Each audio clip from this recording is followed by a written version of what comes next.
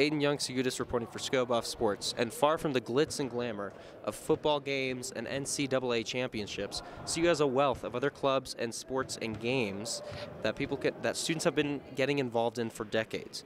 One such club that we had the opportunity to come visit was the Taekwondo Club, which this weekend hosted a scrimmage for the entire Colorado area.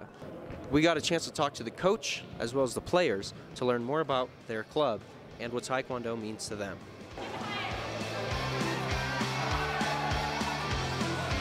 No, Taekwondo means everything to me. We're just a bunch of people that love Taekwondo.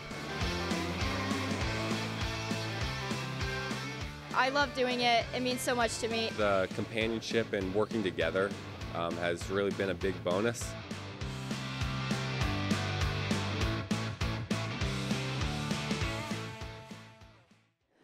So today we got together with 3 other colleges, which is Metro, DU, and University of Northern Colorado. And so we hosted it, and we got to get together and perform Pumse, which is forms, which is like a lot of kicking, punching, blocking. And then at the end, we got to do sparring, and we started at white belt, and we went all the way to black belt. And it was just really fun. We got to cheer on everybody and meet new people. And some people, this was their first time ever doing like a tournament style competition, so I hope they had a fun time doing it. Sparring is usually like a minute 30 or 2-minute round with a 30-second break or a minute-long break.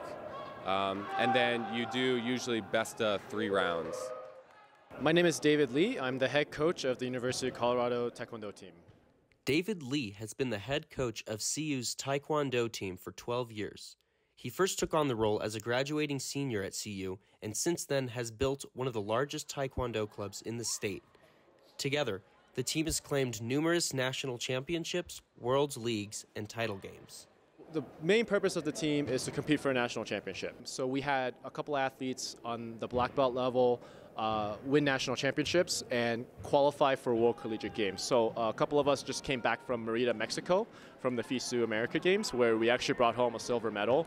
And Team USA actually appointed me as one of the sparring coaches, so I had the privilege of coaching all the athletes from different universities on that Team USA. So that's our main focus, is to compete, but it's also kind of an area where we take a lot of pride in providing a community for people to meet, have friends, and kind of really stress through like a really fun sport, and have leadership opportunities on campus as well. The journey to a black belt is very unique, I would say. Yeah, I've been doing Taekwondo since I was 7. That's all my life. Like I've trained to go to international competitions. There's a lot of blood, sweat, tears that I've put into this sport. So I did Taekwondo with my dad growing up. I keep on doing it for him, and I just love meeting the people. That's the main reason why I keep on doing it, is for everybody else. We have a huge campus, which is beautiful, but I think with the size comes a little bit of difficulty in connecting with a lot of people on a meaningful level. And so, yeah, we're about competition, we're about learning the sport and improving everyone's physical and mental capability, but I think most importantly, the thing that we really offer is a community. Everyone here is like family, everyone's here for the same reason, and sometimes it takes a little bit, but people find that everyone here has the similar values and they're all here to make friends, and that's the thing I think that we're most proud of. It's not the championships, it's not any of that. We're really, really proud of the community that we've built here, and we continue to try to help people who also might be looking for something or somewhere to belong. Can I get a Sko Buffs for the camera? Yeah. Sko Buffs. Sko Buffs. Sko Buffs! This is Aidan Young-Sgoutas reporting for Sko Buffs Sports.